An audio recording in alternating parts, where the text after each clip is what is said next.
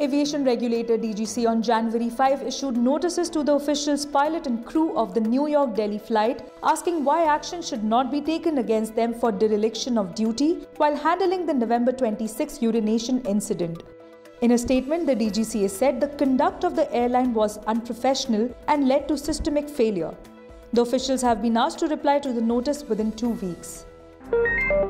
10 days after the shocking November 26 incident on a New York-Delhi Air India flight, another episode of a drunk male passenger allegedly urinating on a blanket of a female passenger was reported on the Paris-Delhi sector. The incident happened on December 6 on Air India flight 142, but penal action was not pressed after the passenger gave a written apology. University Grants Commission Chairman M. Jagdish Kumar on January 5 unveiled draft norms under which foreign universities will be able to set up their campuses in India for the first time. While these universities will have the freedom to devise their own admission process and fee structure, campuses in India will be allowed to offer full-time programs only in physical mode.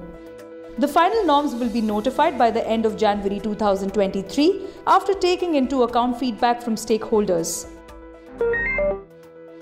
Union Home Minister Amit Shah on January 5 announced that the Ram Temple in Ayodhya will be inaugurated on January 1, 2024. Shah made the announcement at the public rally in Tripura.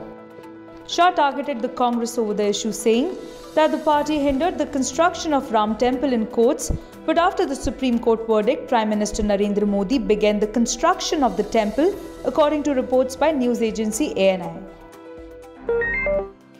Superstar Shah Rukh Khan's Pathaan finally receives a UA certificate from the Central Board of Film Certification after going through 10 cuts. A report was shared by the Central Board of Film Certification on its website, in which it is mentioned that 3 cuts were made to the most controversial song Besharam Rang, which are close-up shots of buttocks, side pose, partial nudity, shots and visuals of sensuous dance movements during the lyrics "Bahut Tang Kiya" were removed or curtailed and were replaced with suitable shots. A few words like Ashok Chakra, Mrs. Bharat Mata, Raw, Langde Lulle, PM, KGB and Scotch were also replaced with some other words. The film will be released on January 25th this year.